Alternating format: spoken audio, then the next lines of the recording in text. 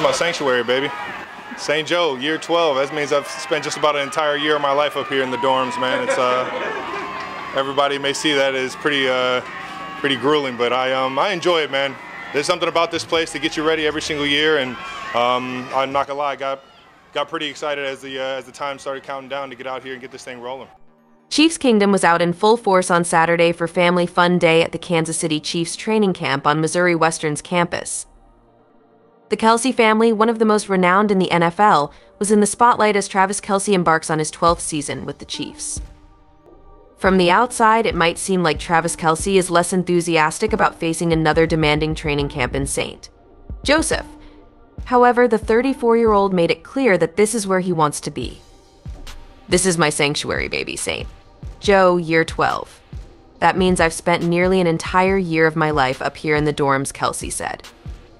Everyone might see it as pretty grueling, but I actually enjoy it.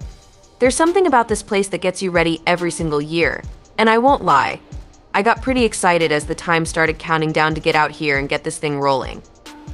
On the defensive side, third-year linebacker Chenal is eager to take on a larger role this season following the departure of Willie Gay Jr.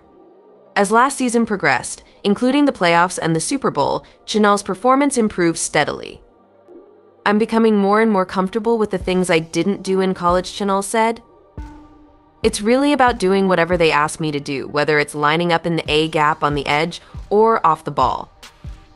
Hopefully this will give me more opportunities on the field and allow me to contribute to the team as much as I can."